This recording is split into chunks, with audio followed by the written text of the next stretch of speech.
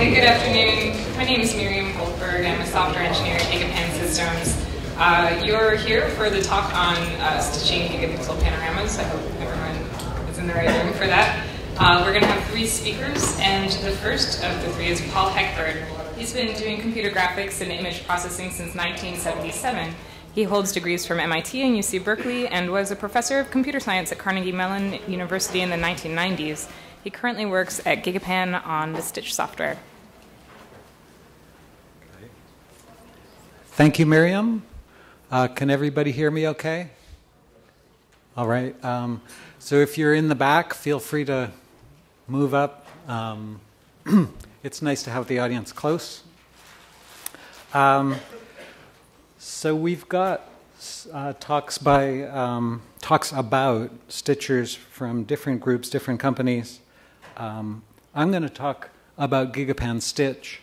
So GigaPan Stitch is now commercial software, but it began its life as a research effort primarily by Randy Bryant when he worked for NASA.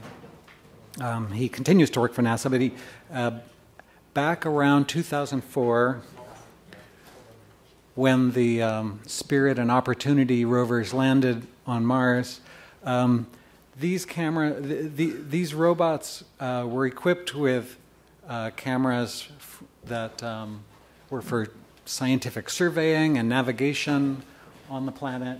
And at the top, you can see on the left and right sides at the very top of the mast, there are 2 cameras called pan cams on the outside and 2 cameras called nav cams on the inside, the first having a longer focal length and the latter having a shorter focal length, wider field of view.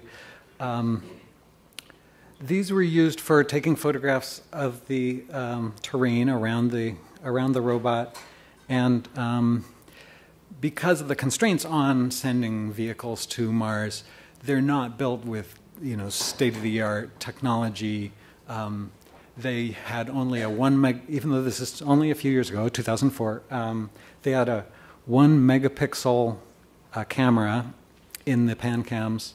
There was no zoom capability, no focus, and in fact no moving parts. The housing for the camera was milled out of a solid block of aluminum. So, very reliable, but also, pretty primitive by 2004 standards and certainly by current standards. But the scientists and all the people and the engineers working with the system, they needed to make do with what was available on Mars. It's a little hard to go up and modify the camera equipment once it's on Mars. So Randy helped the people on the science and engineering teams visualize the terrain around the robots where they landed on Mars. Unlike some of the more commercial, lower-cost equipment, the panohead, which controls the panning and tilting of the camera, was very precise, and the images it shot had little overlap. There was little need for a great deal of overlap. When the cameras were set up and designed, they didn't really have the creation of panoramas in mind. They had in mind taking pictures of rocks and navigating to avoid running into rocks. So the use of them for creation of panoramas was somewhat of an afterthought that Randy helped him extract the best information and the best pictures out of these long focal length images that he could. Because the panohead was very precise, there little alignment was needed, and it was good enough to just take the absolute information about pan and tilt of each image and use that as the absolute information and use that to do the alignment. And these were some of the initial images constructed from those cameras. The top images come from the pan cameras, and the bottom images come from those nav cams. They're both pictures of the same scene, different sensitivities. And we're seeing the individual input images with their outlines shown in red there. So once you've got a picture of the panorama, This system allowed people to zoom in and see the detail, you know, identify strata in the rock, which was hugely interesting to the scientists. So moving on from there, Randy realized that, you know, here's a simple idea to take a camera, put it on a pan tilt head, and what if you could manufacture a panohead for relatively low cost and sell it to consumers? They could put their inexpensive point-and-shoot camera on it, you know, maybe sell this for a few $100s. You know, wouldn't that empower a lot of people? So that was the genesis of the idea for GigaPan. The goals of the Stitcher software itself were to work with a very simple panohead that takes pictures in basically a rectangular grid of panning and tilting. We wanted the Stitcher to be able to handle thousands of images and not get bogged down in trying to do alignment of an arbitrary set of images. We're not supporting people taking pictures in a random order or in a random arrangement. The constraint that the images lie in a grid is very helpful as a first guess in the alignment. We also wanted the Stitcher to be very easy to use. So I'm going to go into a little bit of technical detail about how our algorithm works, how the GigaPan Stitch algorithm works. So at a high level, there are 4 phases. First, the user picks a grid of input images, identifying how many rows and columns there are, and sets up the adjacencies. So each image has 4 neighboring images in the grid. Then the next step is alignment, where we want to infer, you know, how was each input image aimed? What is the pan, the tilt, and the roll of each input image? You know, we assume a priori that these images were shot with the GigaPan panohead, so we assume that they're coming in like click, click, click, click, click, click, click, click, something like that, in some variations of that order. We assume they're in a rectangular grid, but we want to solve exactly for the pan, tilt, and roll of each one. You know, the mechanisms aren't exact. There's wind. People kick tripods. There are a number of issues. We also do, in the new version of Stitch that's coming out shortly, we do vignette correction. And so to do that, we want to infer how much are the pictures darkened across each input image. We look at the overlapping images to extract that information, as I'll describe in a minute. Finally, the final step is to blend all those images together. So we take each of these input images. Each of those is a perspective image. We want to reproject them basically onto a sphere. That involves resampling the images into a different coordinate system. We do vignette correction on each one. We blend them all together so that the seams are as invisible as possible. We build a quad tree from that, and I'll explain what that is. And that final quad tree is a data structure that can be uploaded, it can be viewed interactively, and that's our final stitched result. Okay, so let's talk about alignment. So in order to do alignment, most stitching algorithms, and well, in particular our stitching algorithm, looks for feature points. So see, these are 2 pictures that overlap, right? So, you know, this fence is that fence, right? So, you know, you can see that the bottom of this tree and the bottom of that tree have been chosen as feature points. These points have been chosen as feature points. So feature points are like a distinctive image feature. It could be a dot. It could be a place where 2 things cross, like where this tree trunk crosses the line of the snow. And they can be multicolored. And we see that, you know, in this very schematic picture I've got here, there are 4 features common between this picture on the left and this picture on the right. You know, there's a feature that's not present in the left image. There's a feature that's not present in the right image. We automatically find these feature points. Some images won't have any feature points at all. If you take a picture of the sky, there may be no features in it. So what we're doing during alignment is solving for a number of variables. They're global variables like the angle of view of each input image. Is it a narrow angle of view or is it a wide angle of view? There could be radial distortion in the images, which is assumed to have a polynomial form, so solving for those radial polynomial coefficients. There are also parameters. Since we're assuming things are coming in a grid, we assume that the delta pan between columns is nearly constant. We assume that the delta tilt between rows is nearly constant. And we assume that the roll of each input image, I mean, it's probably close to 0, but we assume that they're all rolled about the same. So those are like globals that are assumed. We're assuming that all input images have the same zoom, for example.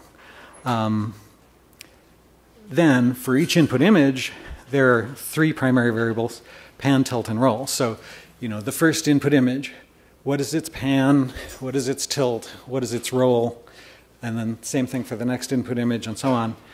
So you would get, you know, 3n plus, I don't know, 5 or whatever that is, 3n plus 5 unknowns for n input images. Then the alignment algorithm takes each of those input images, finds the feature points, that, as I showed you a minute ago. Then first we do pairwise optimization where we take neighboring pairs. So if you've got this input image, you know, it's got a neighbor to its right, you would take that pair of images and find all the features in common and figure out the alignment of those two. And you do the same between this image and its neighbor below, and so on across the grid. Then, so that gives you like sort of a first guess of how each one is oriented relative to its neighbors. Then you do a global optimization where you take all of those degrees of freedom, all of those unknown variables, and optimize to get the best fit overall to all the data you have. That can be very slow. If you've ever done a very large stitch in GigaPan Stitch, over 1,000 images, say, you've probably noticed that the alignment is very slow, or, well, gets very slow on huge numbers of images. That's something we're working on, or we're hoping to optimize soon, but right now I'm not totally happy with how fast it is. The next phase, an optional phase of stitching, is vignette correction. So vignetting is the phenomenon of the darkening of pictures around their periphery. On the top here we see the input images. These were shot by Bruce Perry. You see how these input images are dark in their corners. I mean, I've plunked these down in right to left order, so this leftmost one is on top of the others. You know, it's very dark in the upper right and lower left corner, certainly much darker than the one underneath it. We'd like to correct that. If you didn't do any special vignette correction at all, if you just assumed those pictures are fine and go ahead and run Stitch on them with our current Stitch 1.0 or past versions of Stitch, you would get this result. And maybe at first glance, you would say, oh, I don't know, that looks okay to me. But if you look a little more carefully, and particularly if I had a picture with more sky in it, you'd notice there's sort of a dark band here, dark here, dark here, dark there. And that's coming from those dark edges and dark corners of the input images. So there are ways to eliminate, reduce vignetting by like choosing a different zoom, by choosing a smaller aperture, by increasing the overlap of your input images. But none of those really solve vignetting completely. So we wanted to find a way to infer the vignette attenuation and like really correct it. I mean, that would be the better goal. So a little glimpse of the mathematics behind that is we assume that the vignetting is a function of radius. So if we call that radius 0, and if we call this radius 1 here, we assume the attenuation function is some quartic polynomial in radius. And we want to solve for those coefficients C1 and C2. And we've got all these overlapping images. So, I mean, that gives us a lot of information. The overlapping images give us a lot of information.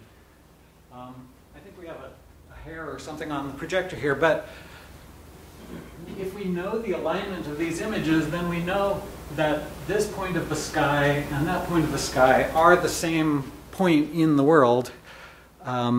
They should be the same color. They're actually not the same color because they're at different radii and they're affected by different degrees of attenuation, of vignette attenuation. So what we can do is take all of the radii and luminances coming from pairs of images like that, treat that as a big collection of thousands, hundreds, tens or hundreds of thousands of point pairs, and try to fit a polynomial to that. So the dots are the data points, and the thick line here is the quartic polynomial with the coefficients shown on the bottom that we fit to all those data points. So we've solved for the attenuation function. So we're like, the light is not attenuated at all in the center, so the attenuation is 1. And out here at radius 1, which would correspond to the top and the bottom of the image, we're attenuating by 30% or so. So this is actually pretty significant attenuation in this example. And here's what the results look like. So the uncorrected image is on the top and the corrected one on the bottom. So these are the results from a new version of Stitch that we've got out for beta testing right now, and we hope to release generally in a matter of weeks or maybe a month. So I was pretty happy with these results. I can't guarantee that it's perfect in all cases, but let's see. Can most of you see the vignetting in that? I mean, there are more vivid cases than this. Sometimes if you print things, the gamma causes the vignetting to show up even more. So the uncorrected version has vertical bands that you may see. The corrected version, I think, looks much better. And I've stared at this a lot. I'm going back and forth now between corrected, uncorrected, corrected, uncorrected, corrected, uncorrected. So I wouldn't claim that the corrected version there is perfect, but I think it's much improved. So I need to finish now, or finish shortly, but the final stage after vignette correction is to do blending. And this used to be the most costly part of the algorithm, but we're actually able to do it quite a bit faster recently. So an important part of the GigaPan approach, you know, the way the web works and the way the Stitcher works, is the concept of an image quad tree, where you take your input image and you know, maybe you've shot a GigaPan of an inauguration, let's say. You might, when you're fully zoomed in, you might have that much detail in your images. You divide up your input image into 256 by 256 pixel tiles. So that's the size of that right there. It's 256 pixels on a side. And then you've diced it up into these tiles, and now a quad tree takes 2 by 2 blocks of tiles and averages them together to create a new 256 by 256 tile that's lower resolution, but allows you to zoom out. So if I go to here, so now we're one level up in the pyramid, and sorry. So we go up one level, and up one level, and up one level. So each step here, I'm taking 4 images, put together, they're 512 on a side, average that down to 256 by 256, and we zoom out and zoom out and zoom out. So this image is only 256 pixels on a side. This constitutes the top level of this quad tree pyramid. It's a very nice data structure for manipulating images. We in order to build this quad tree as quickly as possible, we restrict the amount of memory we're using at any given time so that we don't overwhelm the computer and cause thrashing. We take regions of the picture one at a time and build this quad tree in a rather memory efficient manner, so that what used to take sometimes an overnight stitch job, we now have down to a matter of hours or a couple hours. So in March, when we released Stitch 1.0, we were able to get a 5 times speed up, which I thought was pretty nice. We're also able to show a preview image to the user after the first phase of stitching, so that they can sort of get a preview of how the results look before the whole computation is done. Let me conclude by listing some of the people that worked on the software. Randy Sargent is really the principal author. I became involved in Stitch only a year and a half ago, but there are a number of other people who have contributed to Stitch. Okay, thank you.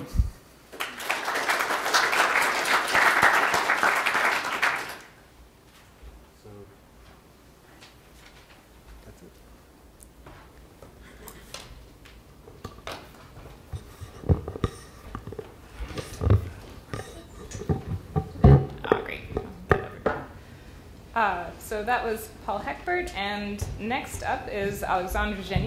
He's the founder and CEO of Kolor, the world's reference in image stitching solutions. Its star product, AutoPano, is sold worldwide. Paris 26 Gigapixels, the world's largest panoramic image ever, is a great example of the company's ingenuity.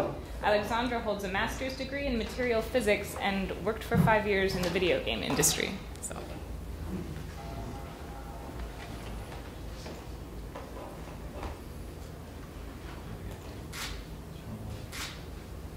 Hi, so I'm Alexandre.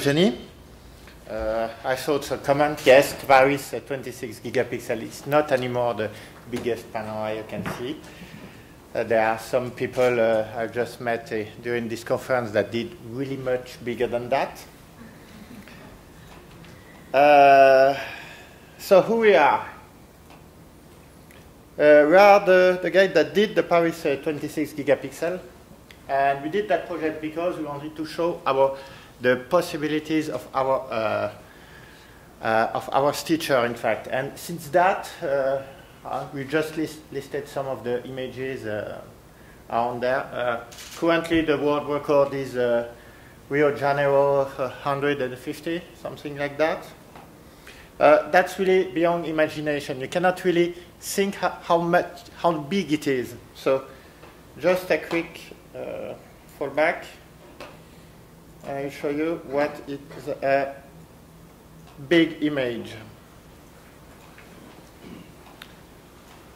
So this is Paris, okay? Paris 26 gigapixel, only 26, okay? 26 is that big.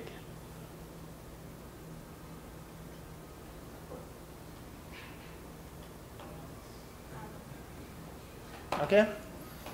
One note about this extreme panorama, I would say, is the quality you can, the sharpness you can achieve at this kind of range. We are really at the limit of the optics.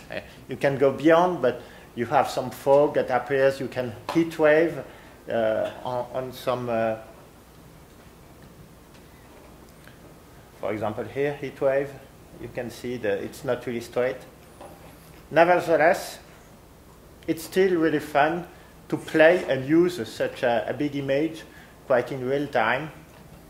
There was a story between that we didn't really accept with these images. Some people discovered here on the top a gun. a real gun, yeah, in Paris. We had trouble with the police then after that. But we are not responsible for garbage left on the... Anyway, just to show what can be done. 2,346. Exactly. one common point between all these projects, all have been stitched with our software, AutoPano Giga. So what is AutoPano Giga? AutoPano Giga is a product that has been under the market since 5 years now, and it's really all the best technology that you can have to build a stitch. First, one note, it's first a general stitcher, so you don't need to have the assumption that you have a grid kind of shooting. You can just throw a full folder of image in our software, and it will detect the link automatically. We don't suppose any kind of pattern in the shooting, okay, like a grid shooting. Here are some of the tags that we support. As a general stitcher, it has to have a manual mode. If it doesn't work in automatic mode, you have to have a manual mode. That's the manual control point editor. Control point that Paul showed us, you can edit it directly in AutoPano, then optimize again to take into account that. We have something really nice. It's anti-ghost technology. What is really common when you have overlapping zones with moving object? It doesn't correspond. So that is some technique that we have. We have color correction. If you have fast-moving cloud, the global illumination during the panorama will change. You need to correct for that. Something that is new in the new version, multiple viewpoint. You can create panorama from several viewpoints. You don't need to be at the same viewpoint. That's especially efficient if you are doing some panorama or some sphere panorama from a balloon, we saw some helicopter yesterday with the National Geographic. With that, with our system, you can do such panorama after that. Motorhead support. We support the GigaPan. We really like the hardware. We also have our own hardware. As you can, a bit different. It's an open source hardware. I won't really talk much. If you want a demonstration about that, we will do this evening. Wall support, etc. HDR. I will step quickly into two big problems. Anti-ghost. Here's a 12-image panorama. I was following this rider. He's riding a bike while driving in these stones.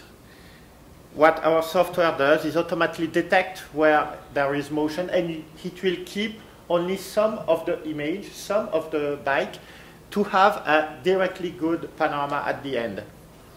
So on the 12 image, it decided to keep the background, and only on 4 images, it decided to keep the background and the bicycle. And everything is really nice looking panorama at the end. Something I really care about, Paul said he's working on the speed. We work on the speed since a long time already. And for example, our optimizer is a directly parallelized optimizer. We are partnering with Intel on that. So our really top speed now. Here, some comparison, for example, between 2.0 version and 2.5. The multi-core usage, we are far beyond the expectation of our partner, Intel, that really pushes into limits of the multi-core technology. So this is something that has been validated with them, and we're really proud of that. In each stage of the stitching, detection, optimization, rendering, we are multi-core. And we are using a lot of that. Some other stuff that you are able to do in your stitcher, neutralizer, that's a new technology that we came out. The haze, a common problem in the panoramic photography. With this new technique that we developed, we are able to extract the depth of air for each pixel in an image, and then to be able to remove that. This is before, after. This is before, the image before, after you have that, and here I extracted the depth map, so you can see the quality of the depth map that we are able to calculate, to be able to remove exactly the haze. We applied that on the haze, but it's possible to apply that to get a kind of 3D out of a flat image. GigaPan stitching. GigaPan stitching is in fact a structured stitching. We suppose we have a grid, and because of that grid, we can guess some stuff that are not easy to guess when you are in the general case. For example, how will I put a full blue image from the sky? If you are in a grid, you know that it's probably near the neighbor, but you cannot guess that if you are in the general case. So we support that. That's the import plugin for GigaPan here. It has been improved for version 2.5 with some new techniques to prevent pattern recognition. If you have pattern in the image, that's really common when you have buildings. One window is just the same as the windows that is just nearby. With that, we can prevent that, and the stitch is always great. We support that. We support the different kind of displacement of the head. 360 degree, full round. The last row will be glued to the first, the last column to the first column. The second plugin is another kind of import plugin with structured plugin. You directly have a preview. Is for this head, that is another panoramic head, motorized panoramic head. I will make a demo. If I get back my mouse. So this is the interface of AutoPano. On the left, it's like a light table, a slide light table, where you put some image and you regroup them logically before detection. So here I really have trouble with my mouse. Okay, never mind. And then you just decide, okay, this is a panorama, hit detection. This is a general case panorama. So I didn't use the GigaPan plugin. And you have the panorama directly in preview on the left. This is a preview. This is not the final picture. You need to render it afterwards. But we can already see where are the image and so on. You can change the projection. You can, if the layout is not great, you can adjust the horizon, the vanishing point, and so on. Put verticals. Well, something that's really nice on the building, you have to have straight line. So you just use a tool here. We'll show you that. Let's detect another panorama.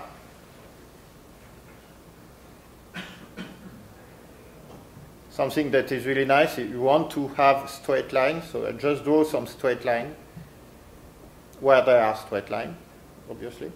Sorry.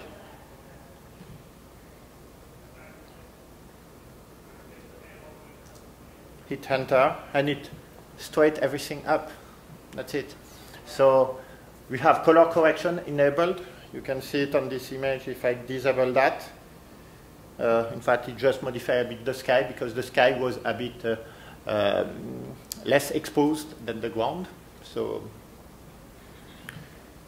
for the GigaPan import, it's in the import menu. Select GigaPan. And it's like in the GigaPan system, in fact. Select the image.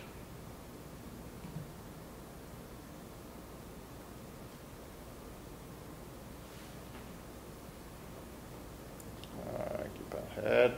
Take a quick example. Just click finish, and it creates the panorama. It's on the group there, on the last group, and you have that directly at the end. Of course, there are a lot of options. Okay, that's it. You have the panorama. You have a number here that is really nice that gives you the quality of the stitch, the what we call the RMS, the wrist may, yeah, that's it. That is the less the better. Below the O, it's really perfect. Then wandering is the stage where you really create the image at the end. Several options. Anti-ghost is the option that enables the way to remove the ghost. You have exposure fusion. Exposure fusion is really nice. It's an option if you have bracketed series. It will keep the best exposure of each bracket, so you are able to get a directly tone map image at the end. HDR output is really if you want to produce HDR in radiance format to be able to create a CG, etc., etc. A lot of formats supported and so on. There's two new options that is really nice. We have stacking option. A stack is a notion that we can say at each position how many images were shot. And then that in the software, you will get several panoramas that will be layered. And you have several outputs that are perfectly aligned.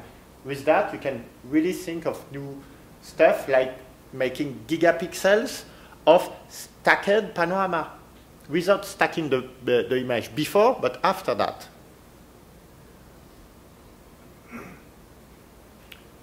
Go back to my presentation.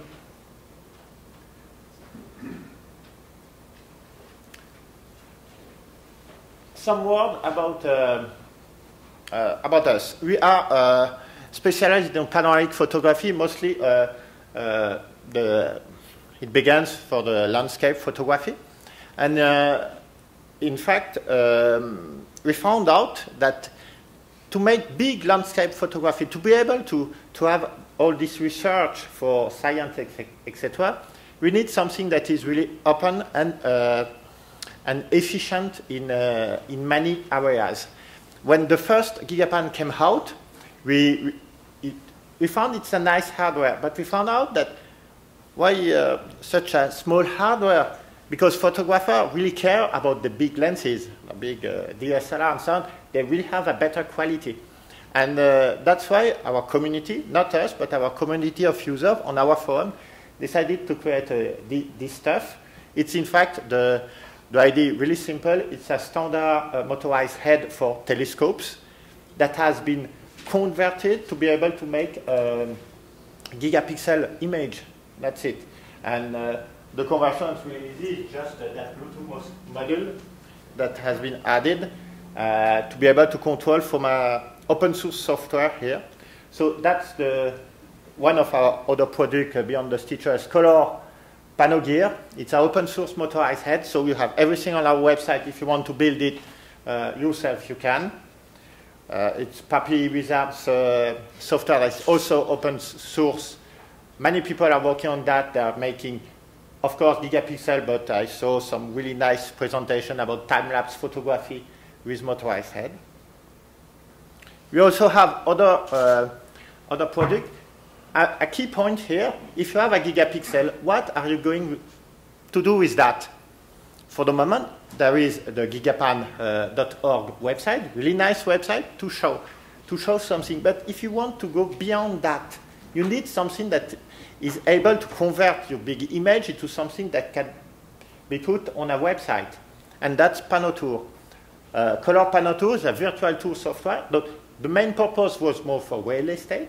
But in fact, we added all the functionality to work in gigapixel image too. So it's the only virtual tool software that supports gigapixel. So you can, for example, I don't remember the name, but the National Geographic guy showed us about the Egyptian cave there. They make, let's say, 30 minutes to have this virtual visit. With our software, PanoTools, 2 clicks, you import your image, you click on the zone. Here, I want this text to be displayed when I click here. You say export. In 1 minute, you have done this job. And you can do it on gigapixel. You can annotate gigapixel. You can make insertion of video in gigapixel. That is really nice to be able to build something together with gigapixel.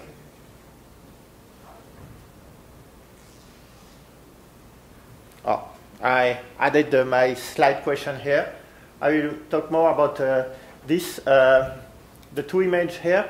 To be able to show what is possible with panoramic photography, each year we have a photographic context of panorama, and it ended with a jury of international photographers that chose the 150 better photographs, and in a hard book photography. I have this year exemplar here if you want to see it. It really shows what all the possibilities of general photography or GigaPan is possible in this area when you think of stitching.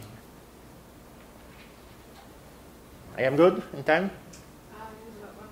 I have 1 more minute, so I have 1 more image. So don't hesitate to contact me at any time. You have my email here. I will talk a little about this image and another image. It's really common to use now stitching techniques for astronomical photography.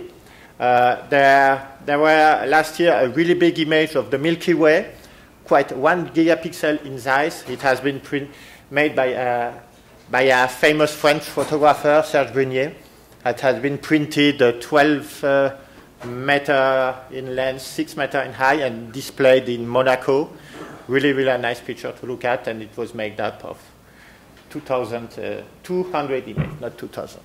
Thank you for your attention.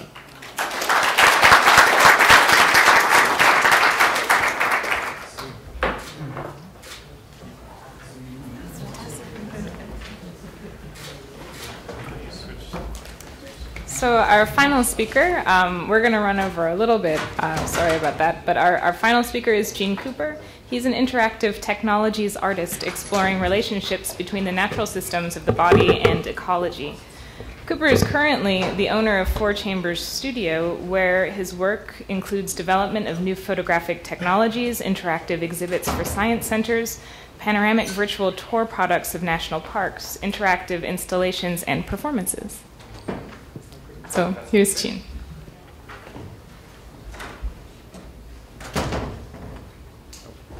I'll try to, is there a way to drive from the screen or no? That's okay. It would take a minute. Okay, well thank you, and thanks for having me out here. So, you know, with computers and technology and everything, you know, so the very nice little presentation I brought with me. Talking. Didn't translate quite right, so, and didn't make it on the plane with me, so. So I'm going to wing it a little bit, but wanted to mix it up a little bit anyway. So let me get wanted to start with one of the more, give a little bit more of the history of some of the different stitching evolution that has happened over the years, and kind of talk about how it was done before that and so forth. So how many of you have, I have a guess, and I wanted to see if my estimates are even close. So I'm going to guess that the answer to this next question is maybe half the people in the room. So how many people have heard of QuickTime VR? Okay, so it's a little bit off. Looks like more like 80% or so. How many people, now I'm going to guess the other answer to the question is maybe 25%. How many people have used QuickTime VR? Okay, I'm a little bit closer on that one. So QuickTime VR was probably one of the earliest, more commercially available stitching softwares. And I'm not going to go into it too much in detail, only to say that to give it a little recognition for that as kind of more of the early adopter of trying to make it possible to digitally stitch images together and present them, you know, in a format that people can play back on their computers. So it was one of the earlier, more commercialized versions, and then there's a number of other developers and scientists and so forth who had been doing a lot more sort of calculations and work on their own for scientific purposes. One person in particular was Helmut Dersch, who, I'll see if I can get to my tabs here, who is with Pano tools. So Professor Dersch is responsible for a lot of the the next stage of development after QuickTime VR. And in terms of, okay, Apple didn't really continue its development of that, and they didn't, you know, keep overseeing that and developing it and evolving it. But folks like Professor Dersch and a number of other people, and people like Alexandre and Paul, you know, have sort of stepped in and filled those shoes of giving the public, you know, some more tools to work with, and in fact, much better tools now to work with than what we first saw with QuickTime VR. So the main differences with QuickTime VR to start with were And I wish I had a few examples to show you, but the main examples were that it started out you could stitch a single row of panoramas. A single row of images, and that was really great. And for a long time, that was the main model. Then it began to say, oh, we can stitch multiple rows of panoramas. Multiple rows of images, and then start to assemble them and a little bit taller. And then finally, you know, gets into the full 360 realm, which is more thought of as cubic panoramas. And so, and then we kind of lead up to today, where we're not just making cubic panoramas, but we're making gigapixel cubic panoramas and gigapixel narrow field panoramas and so forth. So it's really quite an evolution, and it's quite an interesting development. So let me back up a little bit here. So I want to talk about this photo right here, because personally it's kind of an image that sort of kind of rang a bell for me a little bit in terms of where we are today and what was done in the past. So this image is a 1906 picture of the earthquake in San Francisco. And I saw this in person at the 2006 retrospective of the earthquake, you know, at SF MoMA and so forth. So I saw this on the wall. In fact, it was actually not much smaller than this. It was about this big. And so it was not too much smaller than that, and it was a plate glass negative. And I thought, wow, that's really amazing. That's a big negative, and for people that have darkroom experience before and so forth. And I thought, wow, that's amazing. And then then it dawned on me that this is taken from the air, and I'm like, wow. Well, wait a minute. How did they take that from the air? So what I researched and found out, this is photographed by a gentleman named George Lawrence, who pioneered a way to take aerial panoramas from the sky. And it's not through balloons, it's not through, you know, anything else that was available then. It was through kites. It was a very simple technology. He strung about 13 6-foot box kites together in a line, had a 40-pound camera, sent it up to 1,500 feet in the air, and shot a number of pictures in the early century that are just amazing.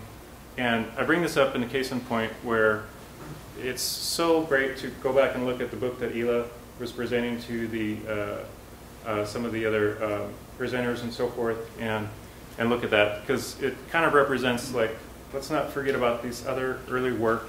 It's really important, really helpful, and shows a lot of the engineering and thoughtfulness and innovation that goes into things. And so I think that's representative of what we're seeing here today, where some simple ideas can come together. It doesn't need to be super high-tech all the time. It can be low-tech and so forth, and then you have some amazing images. So case in point, nobody's been able to recreate this photo in the same technology. So there are some things that are quite interesting. And then I'll wrap up with maybe one or two more notes. Yeah, okay. So I'll put up a list later or something like that and email it out to people. But thank you very much.